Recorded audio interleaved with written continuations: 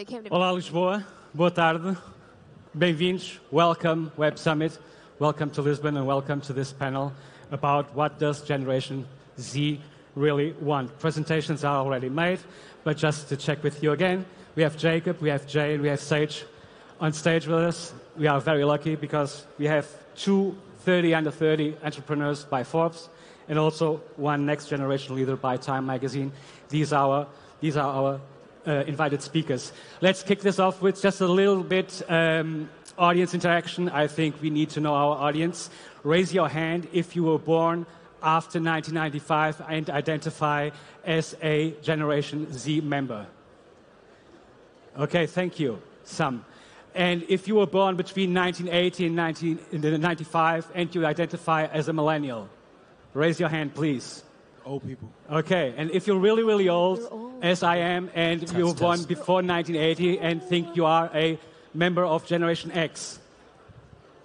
Okay, some dads and moms also in the audience. So, Jacob, I'm not going to ask you if Generation Z is really a thing, but you've been working on producing and distributing content, and I'd like to ask you if it's really, really fundamentally different to work for audiences that identify as Generation Z as opposed to, for example, millennials. Yeah, I don't think so these days. I mean, I think just because, like, the internet is so prominent, and even, like, the story I tell people all the time is, like, my younger sister sends me TikToks, my mom sends me Instagram Reels, and my dad's sending me YouTube Shorts. And I think, like, definitely short form has just totally, like, taken over a lot of people's attention. But just I think the internet in general has become, like, a great way to reach a lot of people, including Gen Z. But yeah, I wouldn't say that that it's limited to Gen Z through content. But do you feel that, or do you have data that tells you that the reception on the other side? So if the millennials and Generation Z have different reactions to the same type of content? I don't have data surrounding that. I mean, I think a lot of it is just kind of like the, sort of like cultural circles that I'm around and what I see. But yeah, again, just a lot of the conversations I have, I just feel like more and more people are, listening to YouTubers, getting their information from podcasts. But yeah, just more, a lot of conversational data, I guess. Okay, thank you. Jay, many companies and brands come to you and to your company asking for help to how they can interact with Generation Z. With their products, how can they develop strategies to communicate and engage with them or create new services and products? Fundamentally, what are the misconceptions that they bring to you, if any? Yeah, good question, bro. Firstly, thanks everybody for joining us. Appreciate it. There's a whole bunch of you, which is wonderful. So yeah, Jay, co-founder of Imagine Insights. I think the interesting thing is for a lot of our clients, they come to us on early doors. Their assumption is that Gen Z are a lot younger than they actually are. So for a lot of the time, the first thing is to realize they're already buying their products. So we have 36,000 Gen Z in 111 countries around the world. And we're gaining insight from them every single day. And one thing that you see is that 64% of our community are already buying luxury products. So not just products in general, but luxury products. I'm talking Chanel, Gucci, so on and so on. And one of our community actually commented on our platform recently that she's trying to get on the list to buy a Birkin. And it was like, they're already buying these products, but so many of our clients come in going, so how can we engage with these young folk? They're going to be coming in like 10 years. And I'm like, some of them are like 26, 27, 28 years old, so they're already buying your stuff. And the second thing I would say is that with Gen Z, there's this common misconception that they care about all the causes. So anything from like Black Lives Matter, sustainability, which Seth will speak on in a little bit. But you find a lot of the time that there's 2 or 3 things that they really, really care about. That's like to the core of who they are. They will comment on many things because of socials, but then there's 2 or 3 things that they really, really genuinely care about. For a lot of brands, they're trying to comment on everything. So instead of just going, actually, here are the things that we actually give a damn about, they're trying to comment on so many different things, and you kind of just lose who that brand actually is and what they actually care about. Okay. Sage, you have been doing such an important work in one of these causes, which is sustainability and a climate agenda. Do you feel that Generation Z is already working these issues with the same strength that other generations should already be working on? Do I think that this generation... Sorry, again. If Generation Z is already on the same boat as you are on the forefront of this climate agenda, is everybody aware of the crisis that we're living, and if they are working and demonstrating strength to work for? I mean, I say it and I'm going to say it again, like, everybody, including Gen Z, is just wildly undereducated on climate and sustainability. And that's not our fault. That's like information that's being kept from us. And so that's what my work is trying to give people the tools and knowledge that they need in order to make informed decisions regarding their career, their lifestyle, and how we can actually go about building a better world. You know, getting everyone on board the same vision. I would say yes, the majority of Gen Z like wants to be sustainability minded. I would say millennials as well, and I think the data shows that. I think it was like 2/3 of Gen Z is looking for sustainable products. The problem is people still don't have a framework for navigating what is and is not actually beneficial, and you're gonna like a lot of people just end up kind of like feeling good about that transaction, about that purchase, without knowing the impact behind it. We are seeing in a lot of countries climate protests, so occupations in schools, a lot of kids going to the streets and having these protests.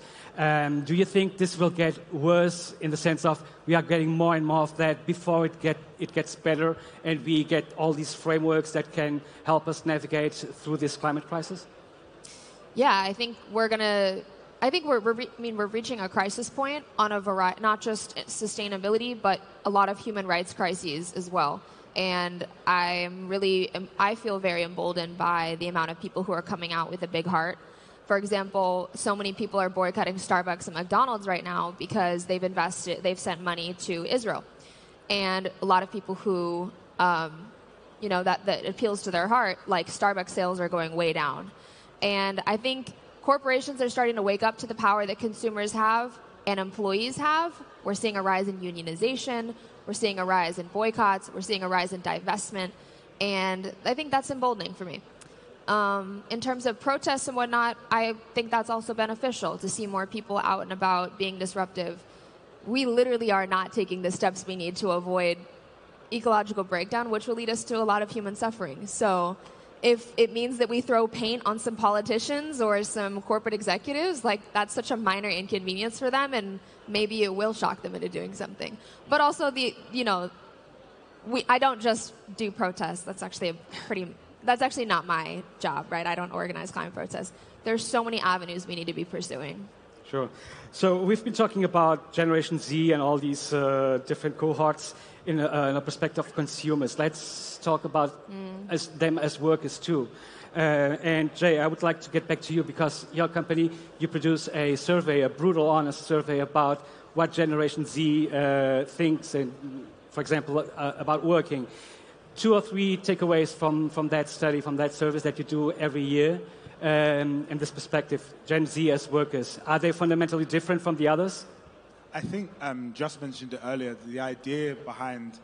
So the problem with marketers is we love to put people into generational because it's just easier for us to sell them, if we're being honest. It's easier for us to sell this to other people. But I think that one of the things that we're seeing Gen Z leading the charge on is the idea of them holding their employers or holding brands to account. Mm-hmm. So they're not just saying, hey, I'm going to work for you and you can actually just destroy the environment like Sage was talking about earlier, but it's the idea going, if I'm going to work for you, I need you to show me what you're actually doing against these goals that you have. What are the actual things? What's the outworking of this? Are you just having these lofty goals so the shareholders and the stakeholders are happy, or are you actually outworking them? The second thing is actually around the idea that when they're looking at their day-to-day working in these companies, they want to see how what they're doing on the granular micro level is having on the larger, bigger macro level. So they want to say, okay, if I'm doing these day-to-day tasks, how does that affect the bigger vision of the company? Because for them, it's the idea of going, if I'm going to pour my heart and soul into this, I want to see what the actual outcome will be. And one of the things that we're seeing from the data from a lot of our community globally is the idea, finally, that they actually want to stay in jobs a lot more long-term than millennials did. So millennials, for us, it was kind of sexy to start a company. Like, oh, I'm going to start a company. It's going to be amazing. And then we go broke. And then we're like, oh, shit, it's real life. And with a lot of Gen Z, they've watched that happen. And they've gone, actually, okay, you know what? I want a little bit of sustainability. So you would see a lot of them will have a full-time, solid job. But then on the side, they'll have a side hustle that they can then grow until it takes over from the full-time job. So seeing that from a lot of the data from around the world. But impact is surely one of the things that people tend to take in consideration when choosing between offers. The thing that you were saying, that you want to see what the output of the result of your work, right? Yeah, for sure. I think it's the companies that can say, actually, you know what, here is what you do on the day-to-day. So say, for example, my company, we have OKRs. So it's very easy for them to say, okay, if I do X, this is how it builds into the vision that I've set for 2025.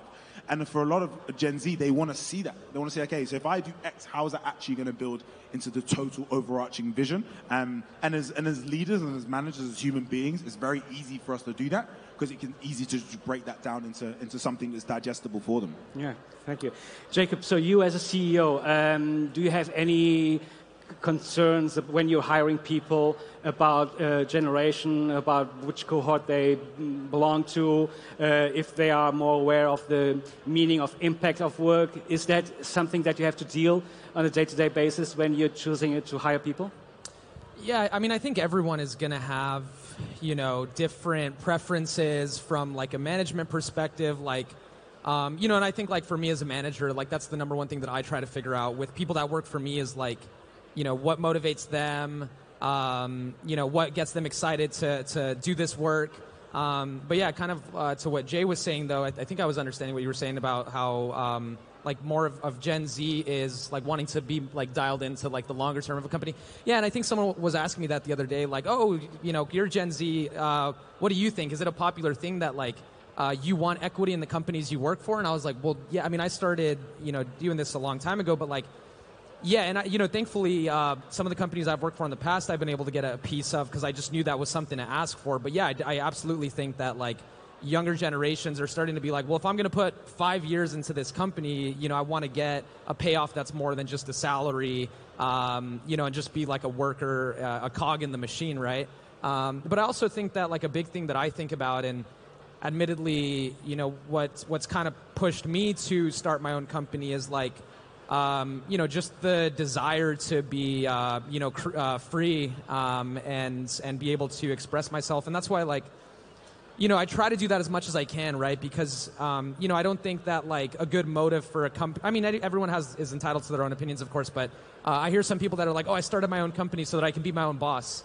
And it's like, well, what about all the other people that work for you, Like, they're going to have bosses. Like, think about them. So I try to set things up as much as I can to like give people that space to be creative and explore side hustles as well, because I think more of Gen Z is starting to just ask for more of that and have more freedom with their jobs. Okay, Sage, I've been covering startups for the last 8 years, mostly in Europe. I don't know in the United States what the scenario is, but I'd like to ask you. What I've seen is a lot of new companies. They grow from zero, but with an office politics that seems like the ones that I met when I went into my job. So there is a learning curve. They have to abandon some old notions and old concepts and adopt new ones because that's what they learned. That's what we've been transmitting all along. You've been building a nonprofit. Correct me if I'm wrong. Is it different? Do you also have a learning curve? Do you also detect these problems that people bring in? Ideas that are not aligned with sustainability and all this agenda that you're working on, and how do you deal with it? I don't know anything about building a for-profit, so I can't say if it's different. I literally don't know the first thing. It's definitely different. I mean, the nonprofit space sucks because you're going to foundations and you don't have a self-sustaining income you're constantly asking. However, there are a lot of benefits to being a nonprofit, and I'm not trying to sell like a service or something like that. We're trying to push education, and so it's just not something that we want to run as a for-profit. So Sustainable and Just Future is an organization I founded based off of a program I started at Berkeley, and we're basically working to get the next generation the education they need to be able to adapt to a climate change future. And we're scaling into universities. We are working on some digital media like materials that would be useful for educators and etc. There's a bunch of things. In terms of growing and scaling, it is difficult because everybody who comes to me with a lot of enthusiasm about being a part of the team also doesn't have a good climate education because almost nobody does. So it's interesting to bring them into the vision and have to educate and learn together while we're trying to build an organization and while I'm trying to balance like things like this when I get the opportunity to speak in front of 15,000 people like I did this morning, like that's something that we have to carve out time for because there's an impact that can be made. If my goal is education, there's my chance to educate business leaders. But my director of curriculum, Ellie, is over here with me, and she's teaching the program at Berkeley next year, or she's been teaching, but next semester she's going to have 400 students, so she's breaking my record. Okay, we have our last 5 minutes. Let's not ignore the question that is the theme, the subject of this panel, which is what does Generation Z really want? I want to hear you three about this question. Sage, we could start with you. I think for Gen Z, values are becoming more and more important. I mean, we are looking for a better employment in terms of like living wages and benefits and whatnot. I think a lot more of us identify as socialists. A lot more of us want walkable communities. A lot more of us are interested in divesting from consumerism, but this is the Shein generation. Let me not give us too much credit. But it is encouraging to see more people voting with their dollar, and more people choosing to opt out of extractive and exploitative systems. I think we're more interested in a secondhand economy. Thrifting is so popular with us. And I mean, I think we're trying to lead with our hearts. It's messy and it's difficult. Like, I think all of us collectively, well, okay, I knew about it, but a lot of people collectively just learned about the cobalt crisis in Congo, that there's a genocide happening and that it's happening so that we can have metals for our technology, for our phones and laptops. And we're like, I live in a society where I cannot opt out of that. And I'm excited to see us take that rage and that empathy and move into these systems and demand that they change. Because we don't have to accept that as a reality. It doesn't have to be a necessary evil in order for us to have the privileges that we do in the West. Thank you. Jay, what can you add to this? It's going to be hard to follow that up. I would say, from a brand perspective, I feel like Sage and Justin probably better to speak from a Gen Z, as in like from their own personal experience as Gen Z. But I would say from a brand perspective, one of the things that we're seeing from our community, what they're expecting from brands, is, I would say, conversational transparency. And I mentioned this in a talk that I did this morning, the idea we're going historically with brands, we kind of like, the way we use social media is almost like I'm having a house party at my apartment in London. It's a vibe because I live in London, whatever. But you're coming to my house, I invite you all over, I lock the front door, which is kind of weird, and then I take out a microphone and I scream in your face. And that's kind of how we view social media. It's like, this is what we're doing, this is how amazing we are. And for a lot of Gen Z, engaging with a brand like that seems weird. And the reason for that is because social media has leveled the playing field.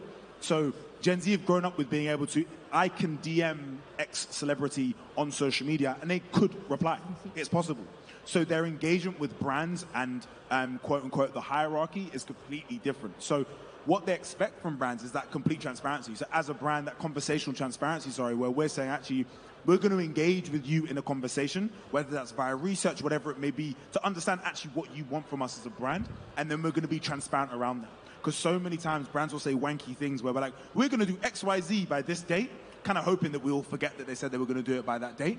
And with Gen Z, they're going to hold you to account, and they're going to Google, and they're going to find out if you actually did that. So what they want to see is that conversational transparency, getting lost in my words there, that conversational transparency where you can say, this is what we say we're going to do, we're going to have a conversation with you around it, and then we're going to make sure that we're going to do it.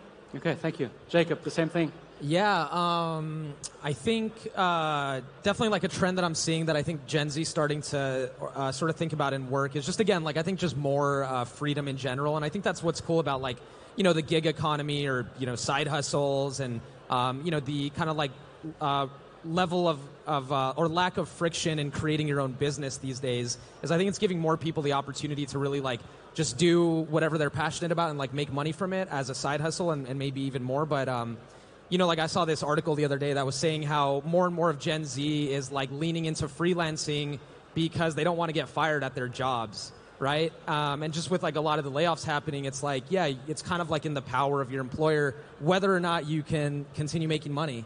So I think it'll be interesting, like as the world gets more distributed, if that's a trend that continues where like, you know, maybe, I don't even know if this is possible, but like maybe, you know, full-time jobs are a thing of the past and freelance is really the way to go because at least you can have multiple streams of income and there's not one person that has control of you. And that's one thing that like Gen Z hates is like we don't like control. Like we want to be in control of our own lives. Okay, so nobody said bigger salaries, but everybody needs to pay their bills. That was our time. Thank you for being a great audience. A warm applause to our speakers, please. And stick around. Web Summit has more for you this evening and tomorrow. Bye.